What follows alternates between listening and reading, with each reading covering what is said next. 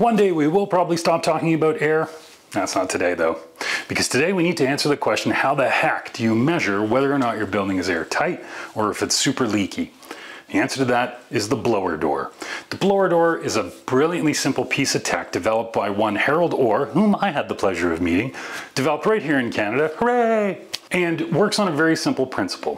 What you do is you set up a fan to try and, well, inflate the balloon of your building, literally blowing air into the building to try and get a certain pressure difference between the inside and outside. There's a bunch of sensors and math involved for sure, but fundamentally the principle is, how hard is it to inflate this building? And the answer to that question is what tells you whether or not your building is airtight. And all of this work results in a metric called ACH50. Air changes per hour at 50 kilopascal.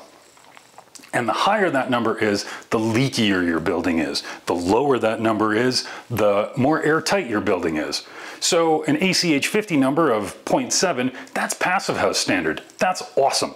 And something like 2 or 3 is still pretty good, and then something like 10, you're basically living in a shack. So that's how you'd measure and validate all of your airtightness efforts. See you next time.